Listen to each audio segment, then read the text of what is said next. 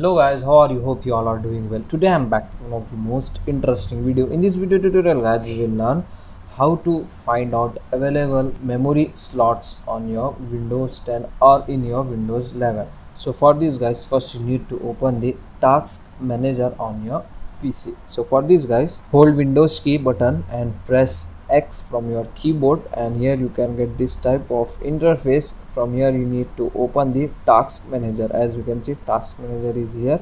Just open it, and in the task manager guys, open performance tab like this, and in the performance tab here you can get the memory slots of your PC. As you can see, total I have two memory slots, so one is used and another one is free. So from here you can easily able to find out that. So that's it for today guys. This is the short and very simple video. Hope you enjoy this. If you enjoy, please guys don't go back without like, share and subscribe to our channel. Thank you very much.